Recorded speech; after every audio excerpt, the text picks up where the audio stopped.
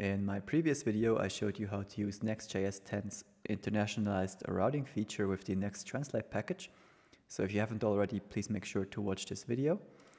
And under that video, Ross commented that he would like to know how to apply this to blog pages.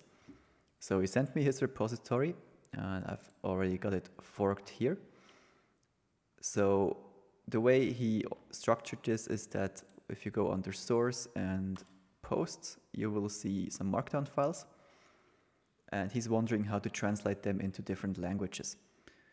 So if we open these markdown files up, we can see that there's some metadata and then the actual blog post, which is currently in English, and he would like to translate them into Russian or any language for that matter. So today we're going to do exactly that. All right, so I got his project running here. And if we just take a look at it, it looks like this. So he's got some experiments going on with Next.translate right there. But what's actually interesting is this blog at the end. Right here he's got two articles. So let's go click on the first one. And then it renders the markdown file, which we looked at. So this is going to be... no, it's not this file. It's this file. So this markdown file gets rendered like this. It's pretty nice. The beauty of this is, of course, you can just add new markdown files and then you got more blog posts. But if you change it to Russian, you just get a 404 because there's no localization support for these markdown files as of right now. And yeah, I guess we're going to change that. So first of all, I want to just hide everything that's not, concerning us, so everything above here. And the way we're going to do this is by going into the index page and then just removing these sections, or we don't need to remove them, we can just comment them out. And then in his layout component, we also got to get rid of, this is the head, we got to get rid of, I guess all of that. Yeah, that looks better. Okay.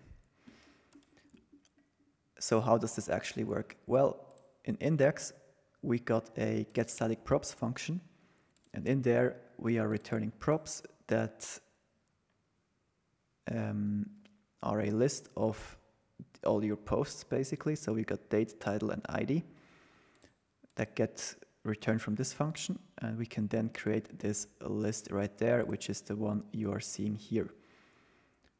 So get sorted posts data. Let's go into this one, and now we are in library posts.tsx, and I have not yet figured out why this is called tsx, because there's no JSX being used in here.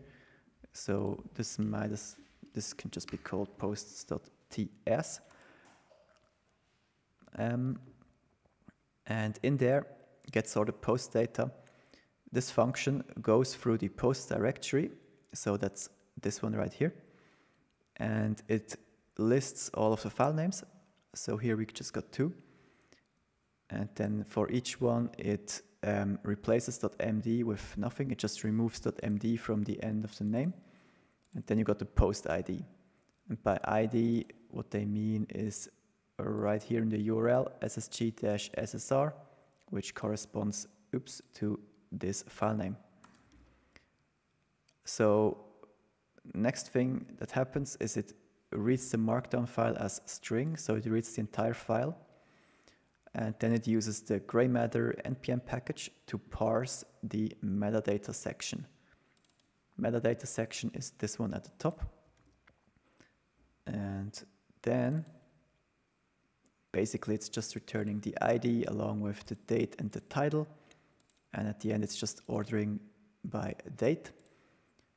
And then we get this array of date, title, and ID, which you can then use to render the list. Now we've got two options. We could have this pre-rendering file as a pre-rendering.ru.md version, or .any locale for that matter. But I think it would get pretty cluttered in here. So what I'm proposing is that we create a new folder, pre-rendering, and that's the post ID.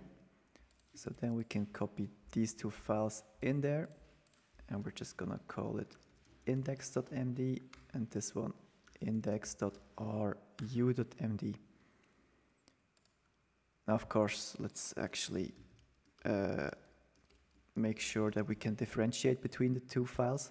So let's just call it Russian content for now. And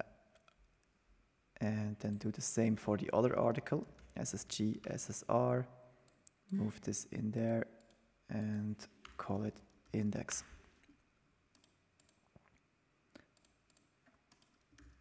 Now, if we give it a refresh, it's not going to work because in get static props of our index page, we're calling get sorted post data.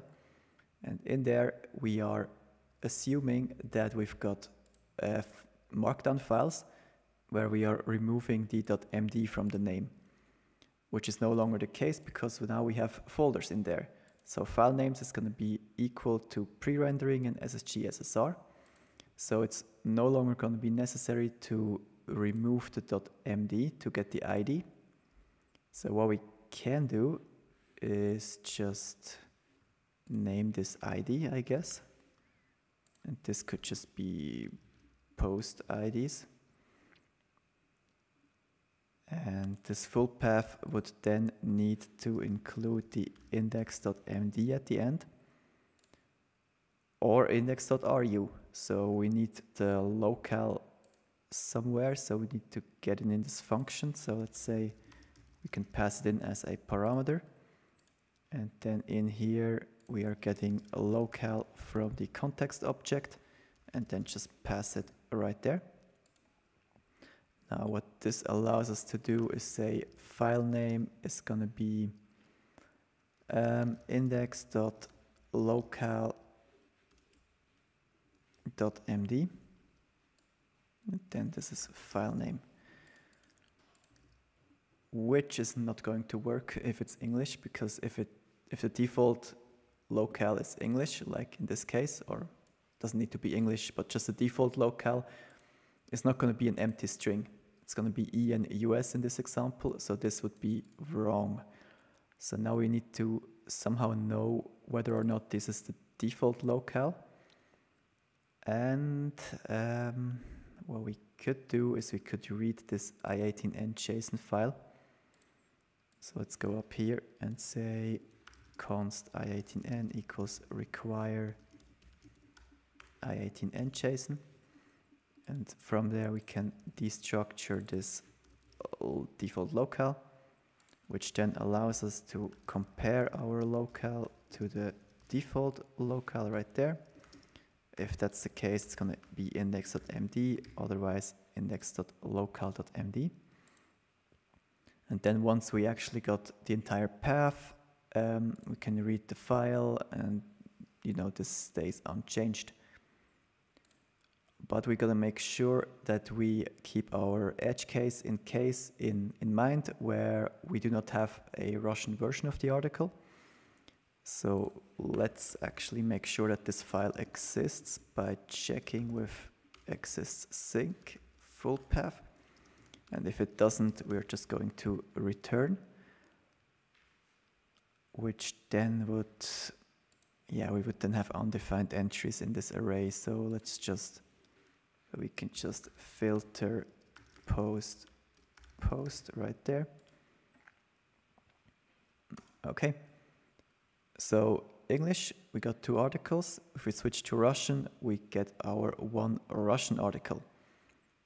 And it's got the Russian prefix right there because we added it into the title.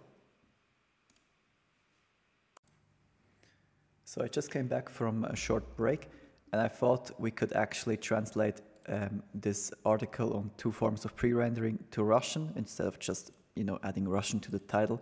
So I've thrown it into an online translator. It gave me this, and I have no idea if it's correct, but now this should actually say that. If we go back to English, it's going to be this one, and, you know, the one that we just have in English. Now we need to fix the page that is displaying the blog post. Let's just go to English and click on an article. There we go. We're getting an error. That's expected. So this is happening in this post.tsx component. And here we are displaying the blog post with React. And down there we have two Next.js functions, getStaticPaths and getStaticProps. GetStaticPaths, of course, gets all the paths that then get put in here in this square bracket ID. And getStaticProps actually gets the post data, so it means it renders the HTML and passes that to the component up here, which can then set it onto this div. So let's try to get this to work within get all post IDs. Well, this is still assuming that we've got markdown files in here, so we do not need to replace the .md there, which means we can just refactor this to say post IDs, and this would then be post ID. That's that, and get post data is going to be the other one that's called in getStaticProps. So in there, same deal. We now got folders instead of files. So this ID is gonna be needed in the full path right there. And then we can just say index.md, which should make it work. It does. But of course, we have not added localization support just yet. If we go to Russian, it's still not gonna work because we've got this index.md hard-coded right there. We need to make sure that we are properly localizing this getAllPostIDs function, because this is being used in getStaticPaths. And if we look at the docs right here, it says that within getStaticPaths, if you use localized routing, you need to provide the locale for each path that you're returning. So in our case, this paths thing right here needs some work. What we can do is just say let paths is going to be an array. Then we're going to fill this, and at the end we're just going to return it. And since this is TypeScript, we're going to need to type it. So params is going to be an object with ID string, and then locale is just going to be right there. Now we do need to load post IDs, that's correct. And then we need to go through all these post IDs.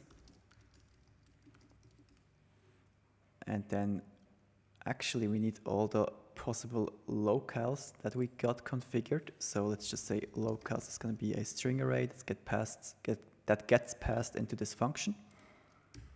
And then for let locale of locales,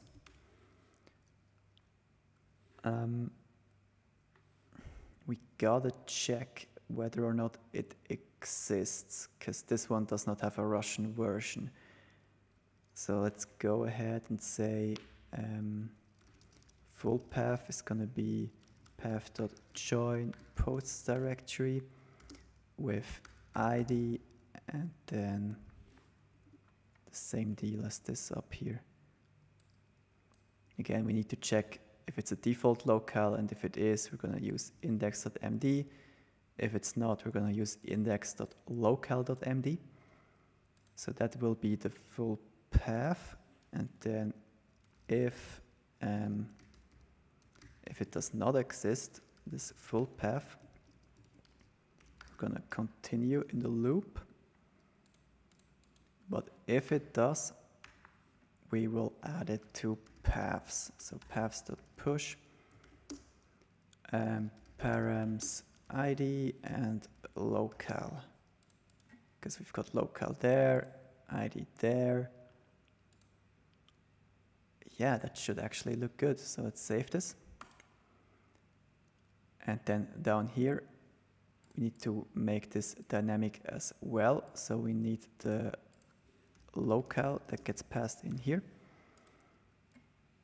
And then same deal again. We should actually put this into a function.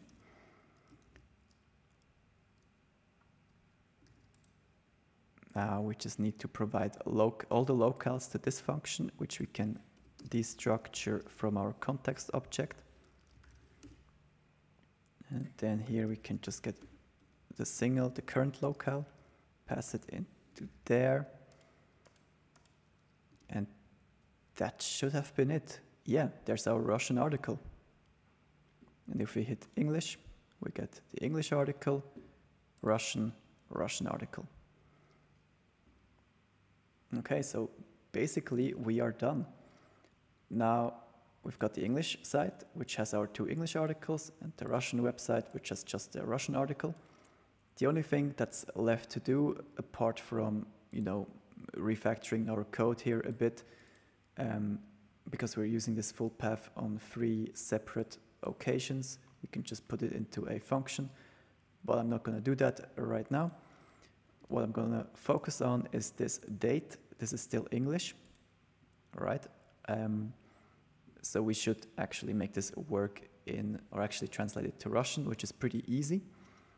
In our index.tsx page, we got a date component that's displaying this date right there.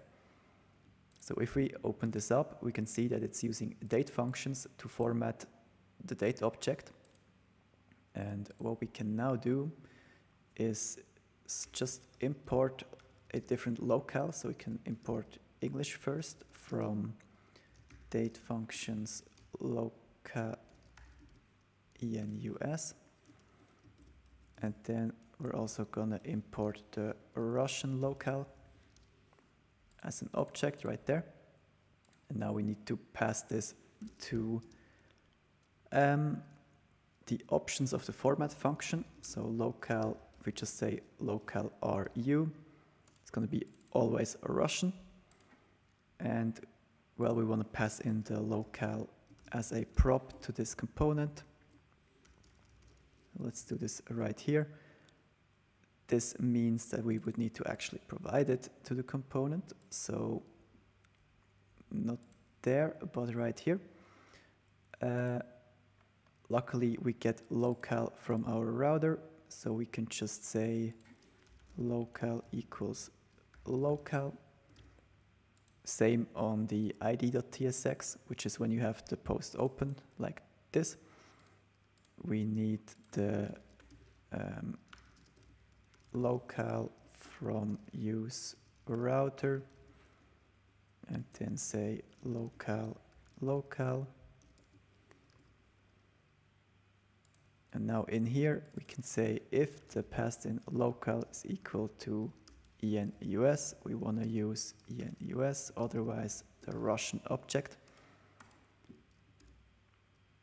So now we got it English, and if we go back home and choose Russian, it's going to change to Russian and back to English. All right, that's it. We have successfully added internationalization support to this blog that Ross provided us with. So Ross, I hope I answered your question, and to anybody else who's been watching, if you've got any questions, just leave them down in the comments. I'll try my best to answer them. I will not be able to create a video on every single one of them, but I can try. And yeah, if you learned something new, please like the video and consider subscribing. And hopefully I'll see you in the next one. Cheers.